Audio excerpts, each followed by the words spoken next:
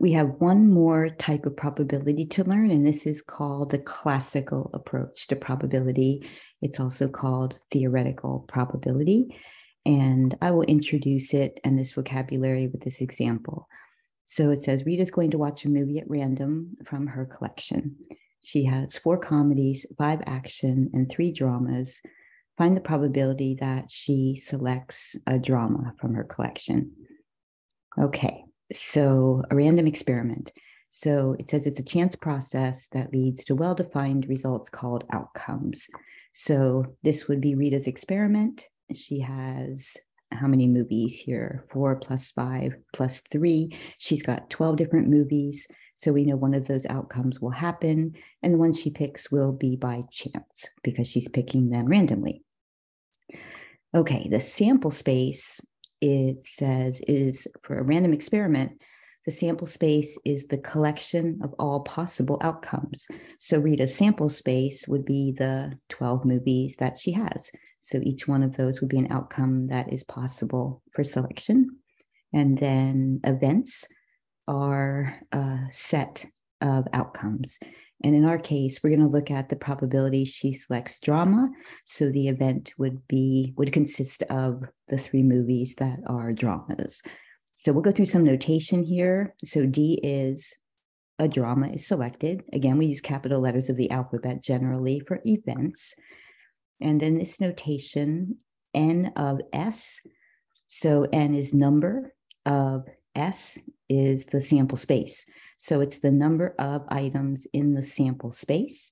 And in our case, again, it's 12, but I'll write the work here. So she has 4 comedies, plus she has 5 action, she has 3 dramas. So the number of items in her sample space is 12. And then the number of those that are drama are 3. So that notation again is just the number of movies that are drama. So the probability formula for theoretical probability, it's going to look similar to what we did with experimental probability, but just to change a bit of notation here. So for classical probability, each outcome needs to be equally likely, which it is for Rita. She's picking them at random. So the probability of an event, the probability of drama, it's the number of items in the event.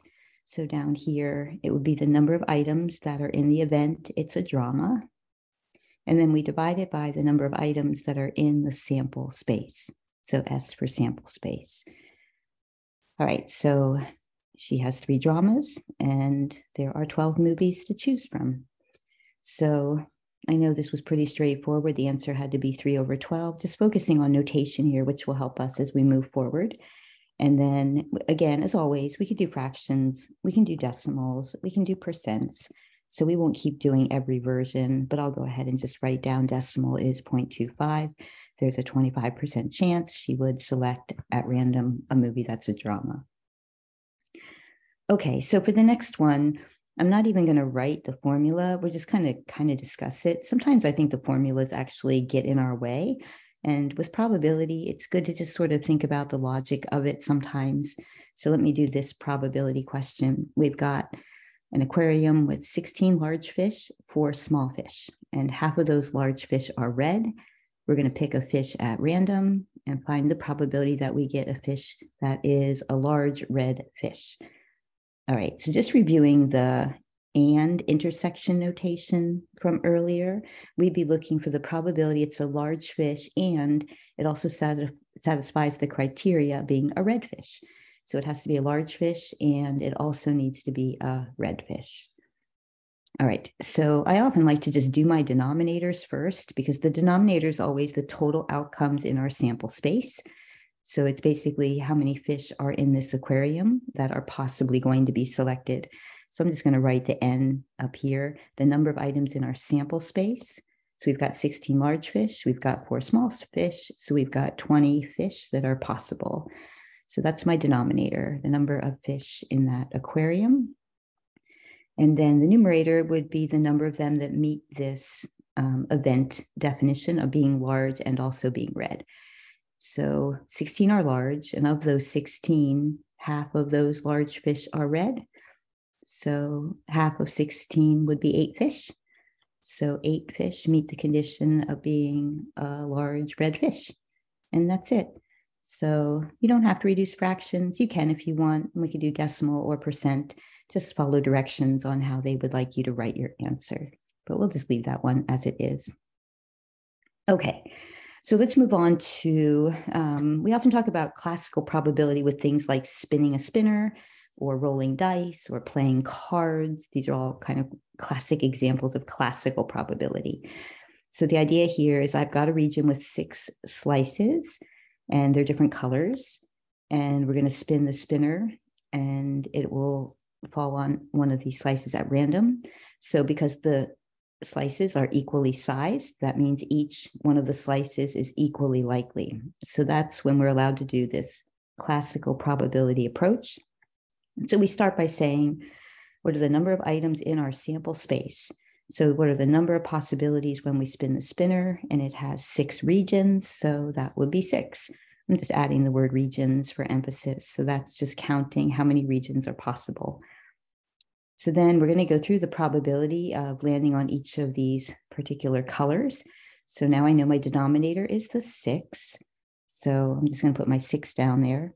So the probability of landing on blue, out of those 6 possibilities, 2 of those regions are blue. So 2 out of 6.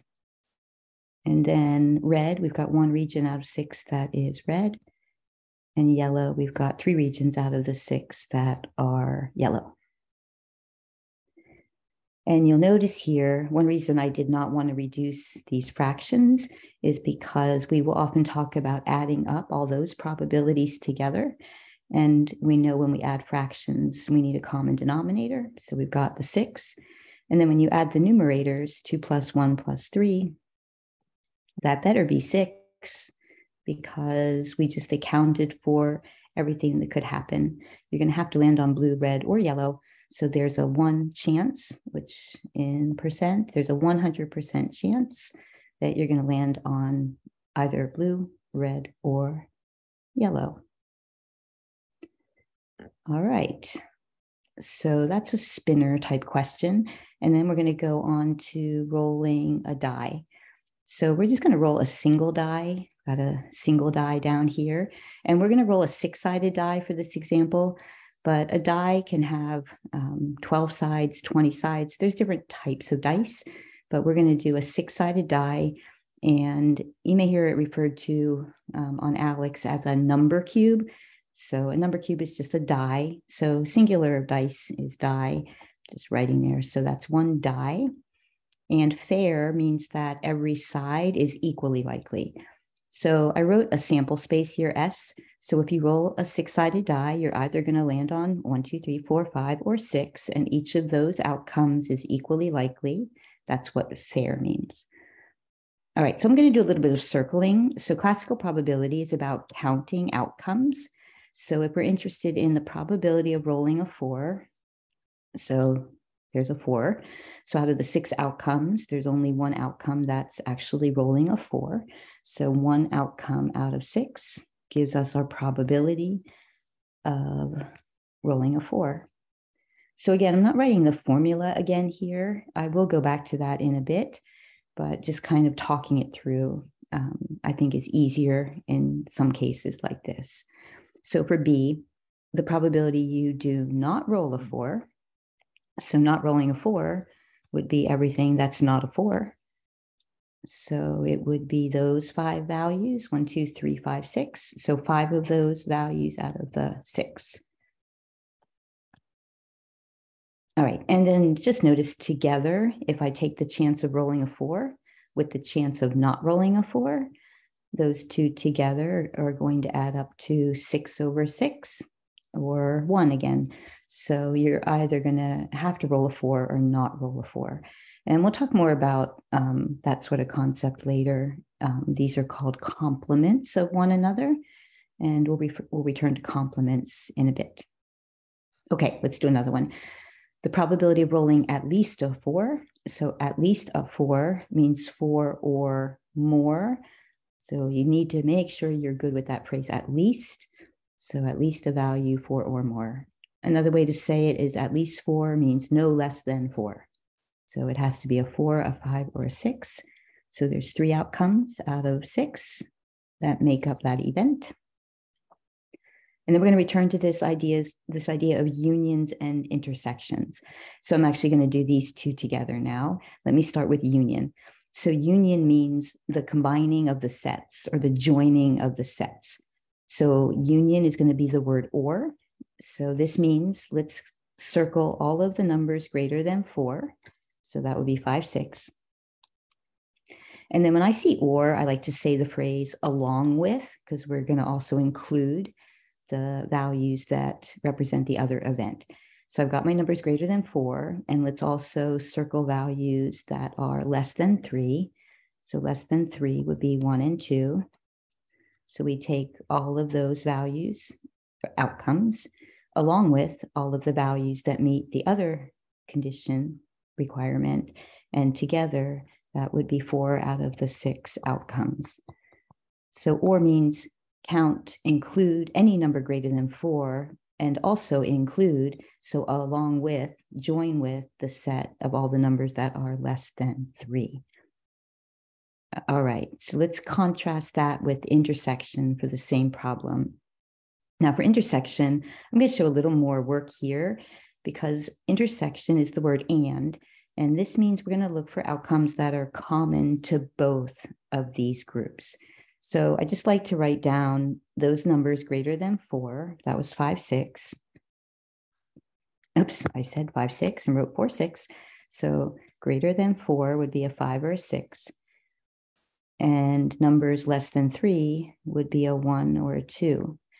So when we say, what's the probability a number is greater than 4 and less than 3? In probability, and means numbers that meet both criteria. So you have to satisfy both criteria. And I see that this group, 5, 6, has nothing in common with this group, 1, 2. They share nothing. So they share no outcomes. So there is no way to get a number out of these 6. There is no way a number can be both these things at the same time. So you can't be greater than 4 and also be less than 3. So sometimes students think and means take all of these numbers and all of those. And that's actually the definition of or. So or is combining the two groups, and is only counting values that the two groups have in common. All right, and I keep saying groups, but this event. So this event and that event share nothing in common. All right, so 0 out of 6, of course, is 0. So there's no possibility there. All right, let's try another one here. So let's do another or and example. So the probability of getting a number greater than 2, and this is an or question, so I know I'm going to include any numbers greater than 2. So 3, 4, 5, 6. And I'm also going to include, so along with any numbers that meet this condition of being odd. So we almost have all the odds. We still need to circle the 1. So those numbers that I've circled are either greater than 2 or they are odd. Some of them happen to be both, but or just means union, take everybody that meets one condition or the other. So 5 of those outcomes out of 6 meet one condition or the other, or possibly both. All right, and then and. All right, I'm going to separate these again. So for and, because I'm doing intersection, first let me just write down the numbers greater than 2. So 3, 4, 5, 6. And then this condition, odd. So odd numbers are 1, 3, 5. And then we're looking for numbers that satisfy both of these conditions, so part of both of these events. So I can see 3 meets both criteria, 5 meets both criteria. I think that's it. So 3 satisfies both criteria and 5 does as well. So 3 is greater than 2 and is also an odd number. And then we also have the 5 that meets both conditions. So 2 out of those 6 numbers satisfy both conditions. So for and, I think of the word both. It must meet both conditions. And for or, union, I think along with. So everybody joining these two events together. All right. And then we're going to do one last thing here, combining the two approaches we've learned, theoretical probability that we just covered and experimental probability, which we did earlier, and sort of see how these are related. And I'll talk about this law in just a moment. So I'm going to go back to my spinner. A dial has 6 equally sliced regions again. We've got the different colors. And then it says we actually spin the dial. So this is an experiment, and it lands on a slice at random. And we're going to spin the dial actually 10 times. These are called trials. So we performed this experiment 10 trials, 10 times. And these were the results we got. So when you're actually doing the experiment, these are experimental results. So if a question is asking experimental probability, you're actually looking at what happened when you spun the dial. So I'm just going to write above my table here, this is your experiment. So I kind of want to just do part B first. So let's return to experimental. So we want to know the probability of landing on yellow. And we know nothing about, just pretend you know nothing about the spinner. All you know is somebody did an experiment and this is what happened on their results. So you can see 2 red, 8 yellow, and no blue. So if I add up all of those things that occurred, I've got a total of 10 spins. So it said that's why we have the 10 spins of the dial. And experimentally then, this formula was frequency over n. So when we do an experiment, we count how many times the event yellow happened, 8 times. Out of n, the total number of observations or trials was 10. And I'm going to go ahead and put that in decimal. That'll be 0.8. So based on this experiment, all I can tell people is, based on my experiment, there's an 80% chance that the spinner will land on yellow. Okay, you're going to see now that does not match what happens in theory. So let's talk about theoretically what we should expect to happen. So theoretically means we're not looking at your experiment, we're actually looking at the spinner itself to see what we expect to happen. So that's why I say look at the spinner. So the probability of yellow, now I'm going to go back to the formula for theoretical probability. So we said it's the number of, in this case, yellow. So the number of outcomes in the event we're interested in, and we divide by the number of items in our sample space. So the sample space again is just every outcome that could possibly happen. So in our sample space, we have 6 outcomes, right? So any one of those 6 regions could happen. So my denominator over here, I know that one of those 6 things will happen, and the chances of getting yellow. So we need to know the number of those 6 that are yellow regions, and 3 of them are yellow. So in theory, right, 3 over 6 is half of those regions, 0.5, or a 50% chance. So looking at the spinner in theory, this makes sense. Half of the regions are yellow. So I should expect to land on yellow half the time. But when we did our experiment, we landed on yellow 80% of the time. Okay, so here's the deal with this thing called the law of large numbers. If we want our experimental probability to start matching what would happen theoretically, we really can't just spin a spinner 10 times. So the law of large numbers says that we really have to perform our experiment a large number of times. And we don't quite define the word large. So when I say large, do I mean 1,000 times, 1,000,000 times? It just means that the more times I spin it, the greater the likelihood that your experiment will match what we know is true in theory. So I know we didn't get 50% yellow in the experiment, but if we did spin that spinner 1,000 times, I would expect half of them, about 500 times, to be landing on yellow. Okay, so let's try another one. So in this case, you're seeing I'm writing the formulas because I need to make sure you see the difference between theoretical probability and experimental probability. All right. So let's try this one with lottery, the lottery example. All right, so we've got a lottery board that is randomly picking lottery numbers. And on every trial, so when they pick a number, so what they do, you might picture like, I don't know, the old machines with ping pong balls that randomly spit out a ping pong ball with a number on it. So they randomly pick numbers, so a ball, and these balls are labeled with digits 0 through 9. So here's the balls that are labeled. So those are my outcomes. And I'm just going to make a note here on the side. So a digit is a single column number. So a digit, that's why the digits are 0 through 9. So in total, how many digits are there? So if you count digits 0, 1, 2, 3, 4, 5, 6, 7, 8, 9, 10. So there's 10 possibilities. That makes up the number 0 through 9. So the number of items in the sample space. So what could happen in theory is you can get any one of those 10 outcomes. So number of items in our sample space.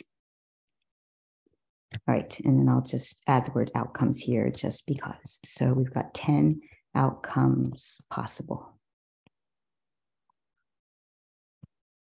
All right, so this is what could happen. And then the lottery board is going to test their machine. So the idea is they want to have these numbers picked randomly. So they're trying to kind of check if their machine is functioning properly and isn't throwing out the number 6 too often or the number 2 too often. They're hoping that their machine is fair and selects a digit so that each one of these values is equally likely. So they're going to do a trial run, 200 trials actually. They're going to test the machine. So they tested it 200 trials. So if you add up all these different trial numbers, that will be 200. You can check it, but it will be. So that's 200 trials that they did. And then I can see that 12 times the machine chose a 0, 19 times the machine chose a ball with a 1 on it, 20 times the ball had a 2 on it, etc. So we are going to compute, based on the experiment, the probability of getting an even number. So experimental always means we're looking at the results of the experiment. So the probability, we'll just do E for even. So experimental is frequency over N. All right, so this is what I observed. How many times did we end up with an even number? So sometimes students will ask me, is 0 even or odd? And 0 is even. So I'm just going to do a little E there. 0 is even, of course, 2 is even, 4 is even, 6 is even, 8 is even. And how many times did the machine pick an even number? So I'll even write out each one here. So we got a 0 12 times. We got a 2 20 times. We got a 4 24 times. We got a 6 18 times. And we got an 8 15 times. So those are all the times we got even numbers out of 200 trials of this experiment. All right, so let me add those guys up. So 12 plus 20 plus 24 plus 18 plus 15 is 89 times. That machine picked an even number out of 200 trials of the experiment. All right, it's going to be helpful for me to write that in decimal here. So I'm going to divide that. And that's 0.445. So we'll do the decimal first. And I'm also going to just talk that as a percent. So when they tested the machine, they got an even number 44.5% of the time. That is a little hard to read. I'm just going to try that one more time. So 0.445 So 44.5% of the time, the experiment resulted in an even number. Okay, that's what literally happened experimentally. So then it says, if the machine is actually fair, so fair means each of these outcomes should be equally likely, then in theory, what is the probability of getting an even number? Okay, so it's the number of even numbers over the number of items in the sample space. So theoretically, we're looking at, I'm going to do my denominator. Theoretically, I know that we can choose any one of these 10 even numbers. So the machine is going to pick any one of those 10 even numbers. And of those 10 outcomes that are possible, how many of them are even numbers? So 1, 2, 3, 4, 5. So there are 5 even numbers. So that's why the number of even numbers, 5 out of 10 possibilities. So just purely looking at what could happen, and that will show us that if the lottery machine is fair, that's going to be 0.5. I should expect half the time, 50% of the time, I should get an even number, which would mean 50% of the time I should get an odd number. So odd and even should be equally likely.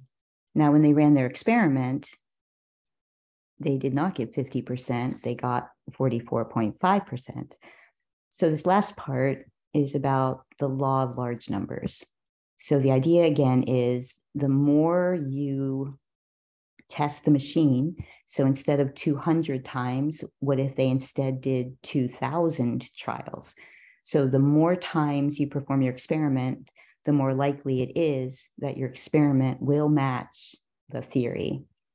So assuming that the machine is indeed fair, the larger the number of trials, the larger the likelihood, so you're going to have a bigger chance, the larger the likelihood that the experimental probability will be close to the theoretical probability. All right, so that's our last question here, sort of tying these two types of probability together.